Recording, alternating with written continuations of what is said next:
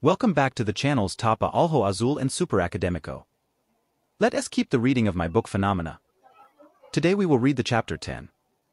Don't forget to subscribe. Let's go. Chapter 10. The days in Frankfurt were really special. During the first week, I visited some tourist landmarks, including the house where Hegel was born in.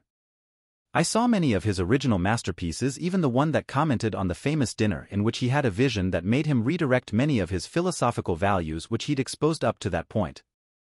The city was really beautiful. It was very old and had a lot of history in each of its buildings.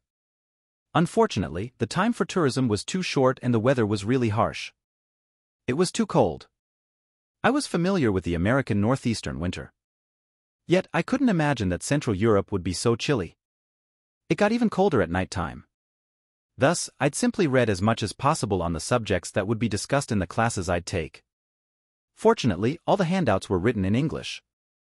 I tried to learn a little bit of German, but the time was way too short in order to learn a language that I had never studied before. I took advantage of the moments I spent on campus to talk to some students and professors. By the end of my first week there, I was quasi-totally familiarized with that place, which seemed so strange to me right upon my arrival. They were people just like me. Despite of having a different culture, they had the same sort of problems and thoughts I had. I wondered if Donnie experienced a similar cultural shock when he got in Vietnam towards the end of 1969. It was probably even worse. During the summer sessions, I bumped a few more times into Antonio, the Brazilian student. For the most part, he wouldn't either talk about what he was or what was being done to him. I think he didn't want to be seen as some type of weirdo who gets possessed by the spirits of dead painters. Maybe that was why he'd speak so naturally about mediumism and paranormal phenomena. Anyway, he invited me to see the open seminar they would have after New Year's. I could hardly wait to see that show of paranormality, although I was trying not to show any enthusiasm. I am almost sure he would feel offended by that. He'd probably think I was looking at him as some sort of a showman, which wasn't true, but it was easier to just not go there. I would always bring a translator to class. People approached me there the same way I got approached at Harvard, only in a less superstitious fashion. My American culture seems to worship paranormal phenomena and even death in a more fantastic way. We might get influenced by our Hollywood. The German scientists looked at things in a more natural and professional way. In a way, they are pioneers in that field of study, at least in the Western world. Later on, I found out that the Orientals were over 1,000 years ahead of us in terms of paranormality. My American colleagues from Harvard tried to show off their academic experience, but everything that they said or asked about seemed superficial or memorized to me, as if all of them were trying not to embarrass their country, as my father told me not to. I wouldn't speak much. Most of the time I only observed. I got very impressed with a Swiss parapsychologist that spoke very assertively about certain theories such as the ghastly generation of the spectral aura that supposedly enlightened the living and that remained unchanged after their death. At a certain point, I noticed that there was some connection with the spectra photographs taken by Dr. Hauptmann and Dr. Handravem. In fact, it wouldn't really capture the ghost itself but only the aura around it. Later on, some people claimed they could pictures of one's aura, which supposedly revealed his personality. They said they were like fingerprints, everyone has their own and there is no such thing as identical auras. However, some doctor by the name Vanya Iam made a lot of statements in that respect in a very self-asserted way. I knew that being self-assertive was important in order to successfully pursue an academic career, but I wondered whether or not she wasn't committing herself too much to such vague theories through her statements. I wished her good luck. I would spend all my spare time by myself. I'd occasionally speak to the other 5 students from Harvard, Stan Regis, Claire Hollins, Francis Hierald, Walter Spance and Laurie Valor, but we weren't that close. They were all seniors and, besides their natural disdain towards freshmen, although we were so far away from Harvard, there was also the issue of the test. I think they didn't really handle the fact that a freshman scored higher than them very well.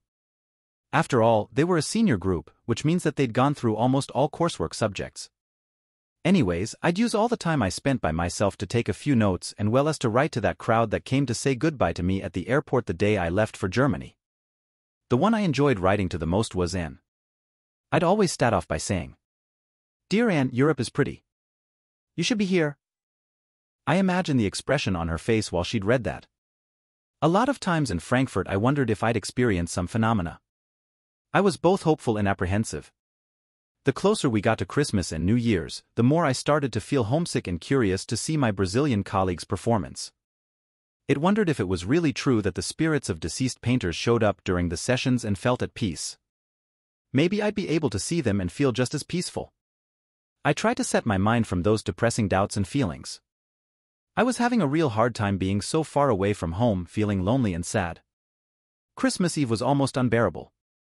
Due to the time zones, it happened in Germany before it did in the States.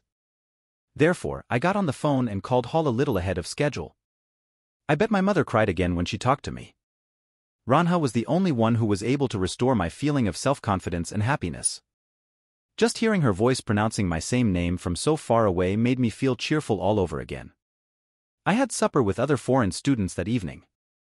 Antonio was there, so we shut the breeze for a long time. I had to control myself not to tap into the issue of his forthcoming presentation. The food was not as tasty my mom's, but it was edible. A Jewish student tried to pass on the food, due to Hanukkah, yet he ended up eating a little bit. Despite being away from our families and friends, we managed to have a good time. I just survived my first Christmas away from home, the first of many.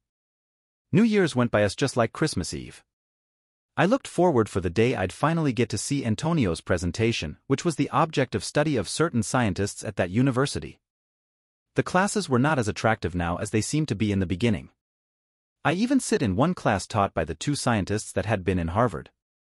It was an exact copy of their back home. I wondered if they would ever move out of that stage and evolve up to a higher level of understanding. They'd return to Germany just to record Antonio Gastaretto's presentation. Besides, I was also curious to see those two into action. I found them funny sometimes, especially when they'd point out to those white stains and say it was a soul. Gee, if they only saw what I saw. That day finally arrived. I sat in the middle of the audience. The front row was all taken by professors and scientists from that university. The students and some other curious were all sitting in the back. I believe they were afraid something could go wrong and hinder the project, mainly because they planned on documenting the whole process. Antonio seemed very calm standing in front of everyone. He said he was used to doing that in Brazil. Hence his familiarity with it. He waved at me when he saw me shortly before he started. The two photographers were ready.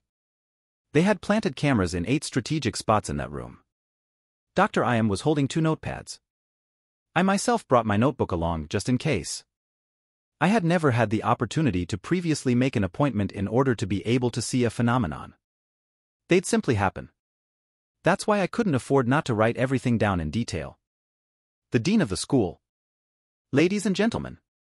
Today you will witness something called mediumistic painting. This young man over here, Antonio Gastaretto, came all the way from Brazil just to give us the opportunity to observe such uncommon phenomenon. Thus, I ask you both to remain quiet during his presentation and to cooperate with the photographers that will record this event by not standing in front of the ones that would be working in the back of this room. Therefore, the best thing for you to do is just to remain seated. Your questions will be answered in the order they are received and if we have time to do so in the end. Thank you. Everybody stopped talking. Antonio was sitting at this table with lots of painting materials at his disposal. Some sort of monitor was placed next to him. Everybody was waiting for the grand finale. I observed the expression on all the faces around me. I noticed that only Antonio remained calm. He didn't do anything, just waited. I must have been the first one, besides Antonio, to sense certain heaviness in the atmosphere. Everybody was apprehensive regarding his presentation and that was beginning to get to me. Yet, I knew that was not that alone. Instinctively, I began to write down what I was feeling. And then there it was. I saw it crystal clear. There was a person standing next to Antonio. I've never been an art expert, but I leafed through some encyclopedias in order to learn more about the painters Antonio said he'd incarnate. The reason why I say that is because the painter didn't take over his body. He simply stood next to him. I could see that he'd lead Antonio's hands as a magnet would to a piece of metal and would move to the command of his hands. He was a middle-aged man who was wearing clothes from the past century, no doubt about it. It took me a while till I recognized his face from a magazine I'd looked at. It was Degas. Then Antonio started painting. I was impressed. Just by keeping his hands free and his eyes closed, he'd be done painting in a matter of minutes. And always with an awesome clarity. Even when he'd start with a mere blot on the screen, he'd manage to end up with a beautiful masterpiece. The monitor would occasionally speak to him and he'd answer it in French. And he'd do that very naturally. He'd tell it who he was and sometimes what he was doing. I looked to the ghost and saw no reaction to the questions. He'd just keep on leading Antonio's hands. Apparently, the human ability to lose concentration before hardship was taken for granted by the spirits. He managed to talk without turning his attention away from what he was doing. That was fascinating. When he was done painting, he'd sign his masterpieces just like the original artists would. Everyone got fascinated at how faithful his assigning was to the famous deceased artists. At least, the graphologists did. Shortly before he finished painting the fifth masterpiece by Degarde, I could already feel certain peacefulness in the air. Antonio had already told me that had happened. He said the artist would set his creativity free and, consequently, that way, would pass their peace of mind on to him. Thank God, I was able to pick up on that as well. He signed the fifth painting. Degarde remained standing for a while before disappearing up in the air. I think it took a little bit of time before he could unplug from Antonio. I looked Degarde straight in the eyes. He had no specific facial expression. I couldn't quite make out whether that was his normal personality or just a pattern. Besides the experience with Donnie, that was the first time I looked a ghost straight in the eyes. Perhaps that had to do with the artist's ordinary concentration, although he was no long alive. Antonio started to open his eyes slowly. He didn't seem any different, only his hands were dirty and he was a little sweaty. After all, it was his body that made all the physical effort. The photographers continued to work for a while, even though Antonio had already finished painting. Differently from me, they didn't know Degarde was already gone. I wasn't able to talk to Antonio after his presentation. In fact, I only bumped into him a few days later. Yet, that didn't change our relationship at all. I wrote 5 pages worth of notes and, in spite of all my persisting doubts, I was happy for having had the opportunity to witness such phenomenon, especially because I was able to take lots of notes and draw so many conclusions. That experience was the most worthwhile thing that happened to me during my stay in Germany. That was what gave me background knowledge in order to start writing my first book. It would be more personal than scientific, but I had to expose all that I had already seen and discovered, at least up that point. It would be strong, sensitive, and emotional. As for the ghostly pictures, they only captured the usual. During the exhibition that took place on the following week, Antonio and I saw them and there were just a lot of lights around him. I didn't tell him I'd seen Degarde. However, as I'd look at the pictures and remember where he was standing, I realized that the so-called aura really did exist. Besides, in spite of being more comprising than Degarde himself, the lights indicated a spectral presence more or less in the same spot where he did his painting. The concepts and theories exploded in my mind and I had no choice other than get on with my life. At the end of the summer session, I said goodbye to some people that I had gotten acquainted with. I had acquired a lot of experience and many books. Unfortunately, they didn't let me bring any pictures back home. I said goodbye to Antonio. We didn't really become friends, but in a way, we became partners. Both of us were able to understand beyond human ability, yet, we were very humane. We had a different way of looking at life, especially because, at least in my case, we sensed and saw things that most people wouldn't. We wrote down each other's address. We had no clue what the future held for us. However, we knew we'd eventually see one another again. That way we'd know how far we'd have gone. I had to go back home now. In my luggage, I was carrying lots of learning and questioning. My notes were in my hands. We'd always walk hand in hand from now on. And, in my suitcases, I didn't pack anything and asked me to get her, just a Christmas gift for Mom and another one for Ranha. I could hardly wait to see everyone.